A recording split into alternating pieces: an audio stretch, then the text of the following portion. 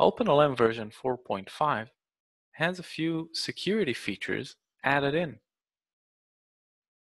As you can see, if trying to access the web interface, you'll be confronted with a username and password.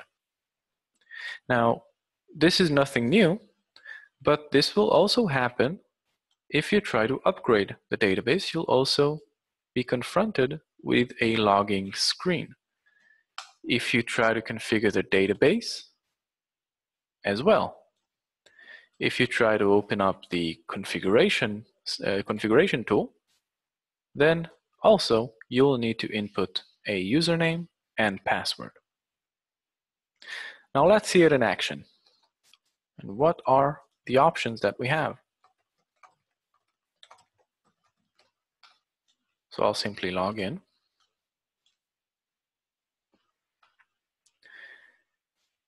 And let's go take a look how to enable that.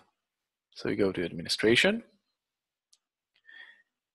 And right here under System and Security, if you go to Security, we see that the password needs to be set from here. This can be changed.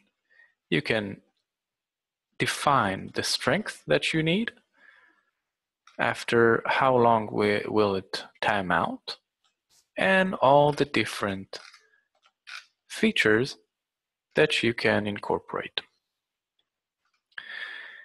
And that's it. Thanks. Bye.